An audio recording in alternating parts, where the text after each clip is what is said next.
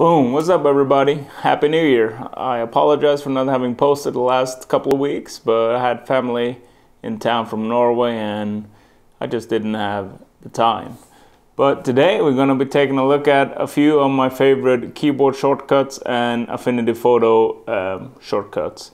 It's not going to be a long video, so let's just get to it and start the new year off right.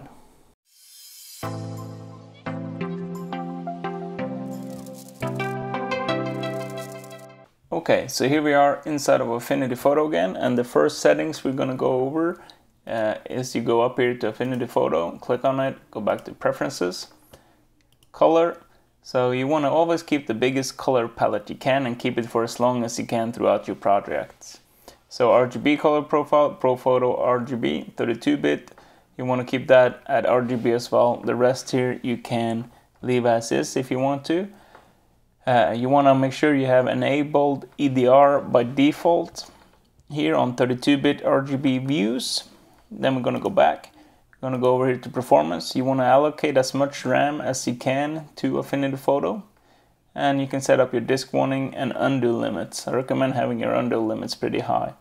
File recovery intervals should be at least every 300 seconds.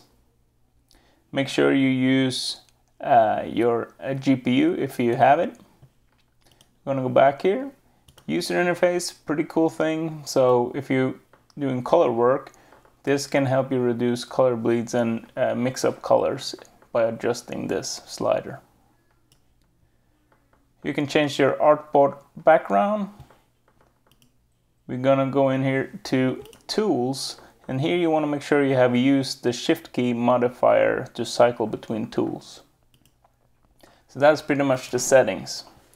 So if we go here now and I wanted to use the brush tool, I will go out here, click on it, and we'll use it here.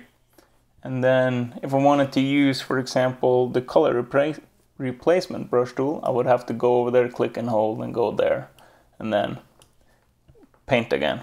But what you can do instead is hold down Shift and press B, and you cycle through the options you have under that tool.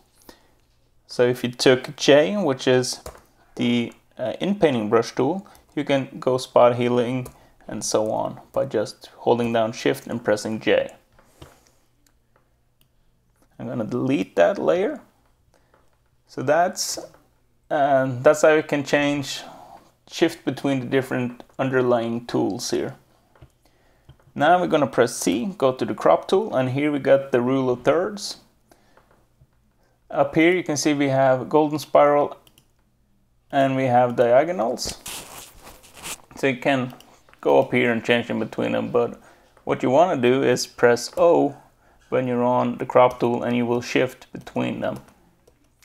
So when you have your golden spiral, you can hold down Shift and O, and you can change where you want the leading lines to go, so you know how to crop your image.